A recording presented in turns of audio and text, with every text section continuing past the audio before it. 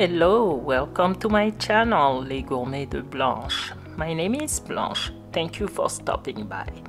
Today we are going to do a little traveling and go to Africa to try one of the most popular recipes there, la sauce tomate pour les francophones, and generally known here in the US as African tomato stew.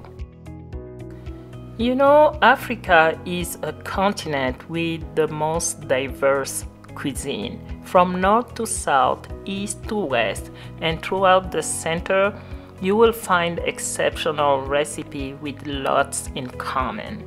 One of these recipes is the African tomato stew. You can use any proteins you like, but the core recipe is the same. This dish is rich, savory, tasty, with a kick of spiciness. It is usually served with steamed rice, cooked roots such as yam or yuca, or even plantain or fufu. Fufu is a dough-like food, and I will give more detail about it later in the video.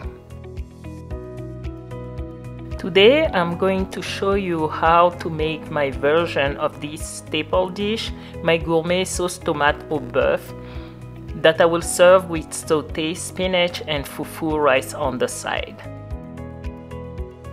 Now let's get busy in the kitchen. Here is an overview of all the ingredients we are going to use in today's recipe.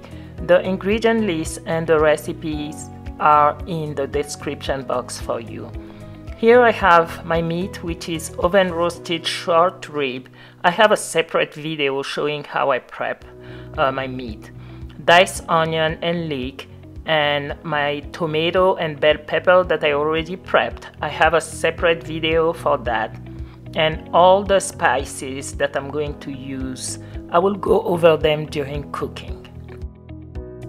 For the sautéed spinach, I have about 20 ounces of baby spinach that I've already prepped by pouring boiling water on it. Let it sit for a couple minutes and squeeze out the water. Onion, leek, mixed bell pepper, and I'm going to use the same spices to season my spinach.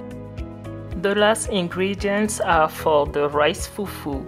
I have 1 cup of rice I just grinded, and about 2 tablespoons of starch, potato starch, and of course we are going to use water to make our fufu. Now let's start cooking. Starting with the ribs, I always use short ribs to cook African food that calls for beef because it's full of flavor, the texture is right, and can cook without falling apart. A good African dish is usually cooked for a minimum of 2.5 hours, so select your meat wisely. In Africa, the beef is usually seared in the pot in a good amount of oil until brown. This process helps develop a unique flavor that will blend with the tomato sauce. That's the step I bypass because it requires a lot of oil. Roasting my meat in the oven gives me the same result, minus the extra fat. Since our meat is already roasted, we are going to heat our oil and fry the onion and leek first before adding our meat. So the process took me about 8 minutes to get to a golden light brown color of my leek and onion. Now I'm going to add my meat and continue to fry for a few more minutes, making sure that my meat is absorbing the leek and onion flavor. Next, add the tomato and bell pepper paste. Continue to fry to develop flavor. Remember to control your heat. You are in charge. Be sensitive to what you are cooking. Don't let the process take over and burn your food.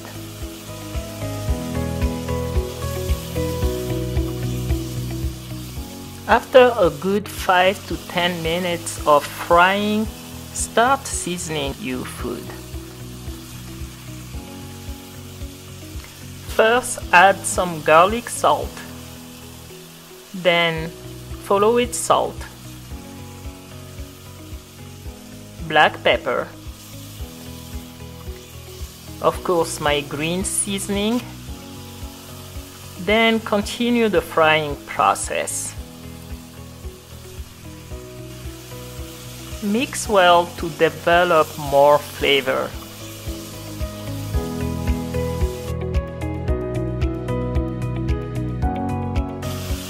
Follow with some paprika, mix well, and add your garlic. I'm just crushing mine right in the pot. Never stop mixing and frying. That's what this recipe is all about. Now add the tomato paste. Add a little bit of water to allow you to mix well and deglaze the pot a little bit.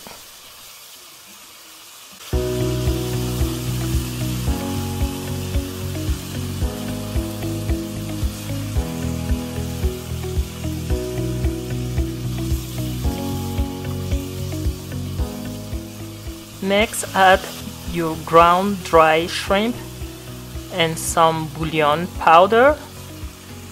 At this point, the smell of what you are cooking should intensify as flavor is developing during the frying process.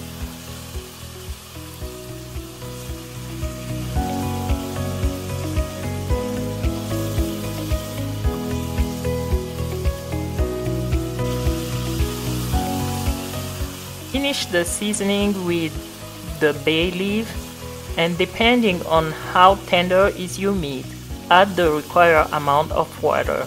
I'm adding enough water to completely submerge my meat and add my last ingredient, which is the habanero pepper. Turn the stove on high and let your sauce reduce for 45 minutes to an hour. So it's been an hour. Now I'm going to turn the heat down and let the stew simmer until the sauce thickens and the meat is fork tender.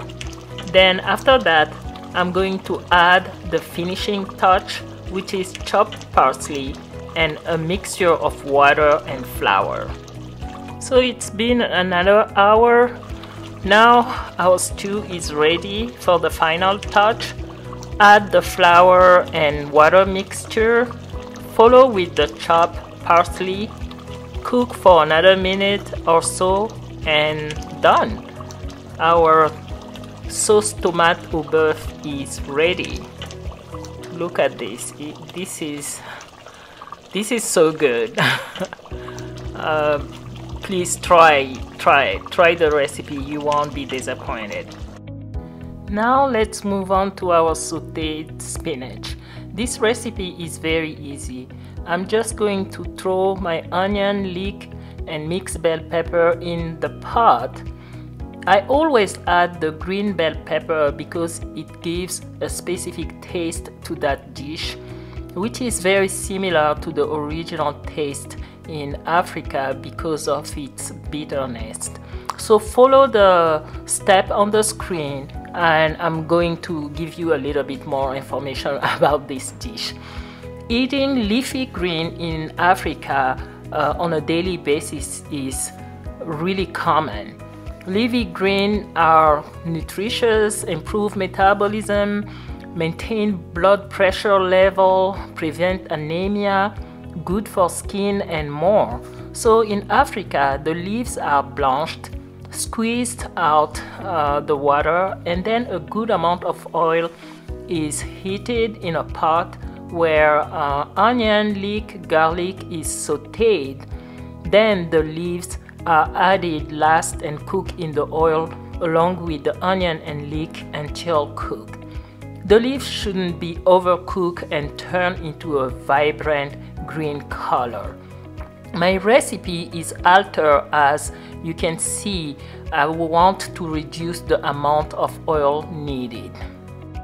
So what I'm going to do is to cook my leek, onion and bell pepper after seasoning it on the stove until the water completely dries out. Then I will add my spinach, a little bit of olive oil, and just saute everything until it's cooked. And of course I will finish it up with a little bit of bouillon powder and ground dry shrimp. We cook African food today, so we have to have our little ground shrimp there. Here we go, very simple. Our spinach is ready. Now it's time for our rice fufu. I'm starting by pouring boiling water into a saucepan. Then I gradually incorporate the rice flour, all while mixing with a manual whisk. I'm doing so to avoid having lumps in my dough. Once everything is well mixed, then turn on the heat on medium-high and start cooking the dough. The texture will change and become harder as it cooks. Add a little bit of water, cover with the lid, turn the heat on low and let it simmer for 3 minutes or so. Then remove the lid and start kneading the dough with a wooden spatula over medium heat. Then add the potato starch. Continue kneading the dough until you reach the consistency that you are going to see on the screen. So right there. This is the consistency you want. Divide your dough in the portion you like and wrap it in plastic wrap to keep it warm. Fufu is usually made just like that, no seasoning, because we eat it with spicy and tasty food already. In my country, we make it with cassava flour. In other part of Africa, they make it with yam or even plantain with different techniques. So here we go, my friends. Everything we cooked today: our gourmet sauce tomate au bœuf, sautéed spinach, and rice fufu. I also made some steamed rice. We cook gourmet food. Let's make our gourmet plate. I have 2 plates today, one with steamed rice and the other one with the rice fufu. If you have enjoyed this video, give it a like, leave me a comment below, subscribe to my channel, and set up the notification bell so you won't miss any of my future videos. Until next time, stay safe. Eh bien les amis, si vous avez aimé cette vidéo, likez, laissez-moi un commentaire, abonnez-vous et activez la cloche de notification pour ne pas rater mes prochaines vidéos. Merci et à la prochaine. I want to apologize for how I sound. I'm just getting over a cold. So because of that, I have a bonus video for you. My husband enjoying his fufu. Actually, it's just his hand. Anyway, this food is so tasty, and in Africa we go to the market every day and buy fresh ingredients, so the food is just really good. Try this and let me know. Send me picture. Really, I want to hear from you. I want you to try this recipe. Okay, stay safe, and until next week, I'll try to come up with something special next week. Bye bye.